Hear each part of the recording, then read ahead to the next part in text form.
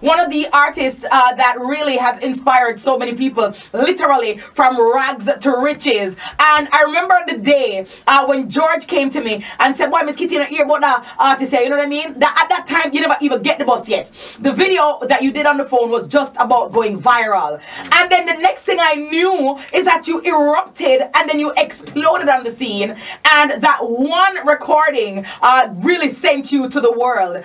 Talk to me about how that recording changed Gully Bop's life.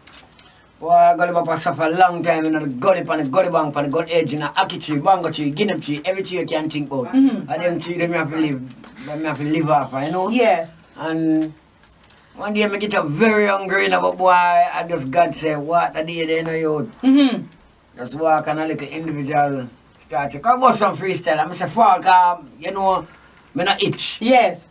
Start bust some freestyle. One more freestyle me a bust, but them put up the one about stay behind the fence, girl, you can't face me. Yeah. Yo. Yeah. Sick. Yeah. So you wrote I saw your lyrics, them lyrics say, where you write, I have long time. Yeah, long time lyrics. Some lyrics are from my band. Yeah. So people believe say lyrics them me just forward it. But at the time I chat all my God and them tune in, I'm up on my Enzel or DJ them, you know. Yeah.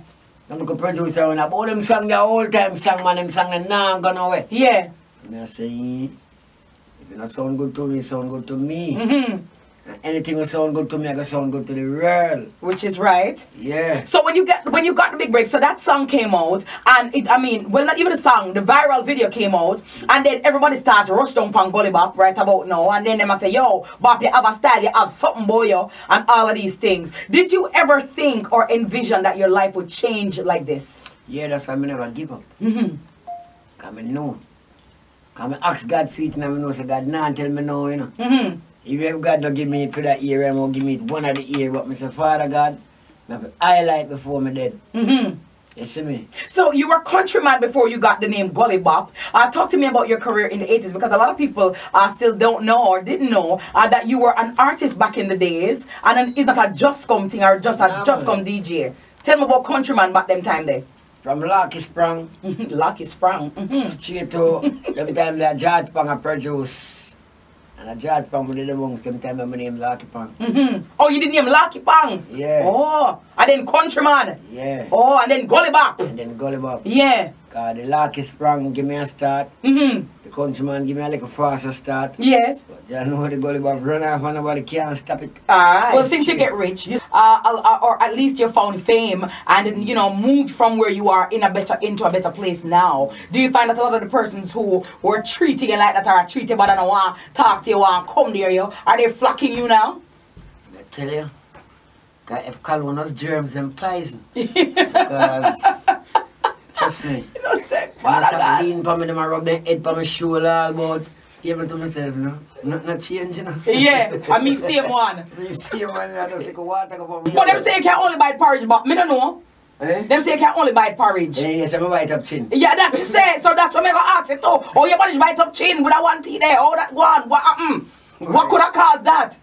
Come like say, born a boss, I'm a nephew. Gully Bop on the air right now on Miss Kitty Live. We're going on the line and we're ask the things. And you know what I mean? From the gully to the money, you know, from rags to riches. And I got to tell you, he has a story that's on everybody's lips right now. Chin say by Taro Gully Bop. True or false?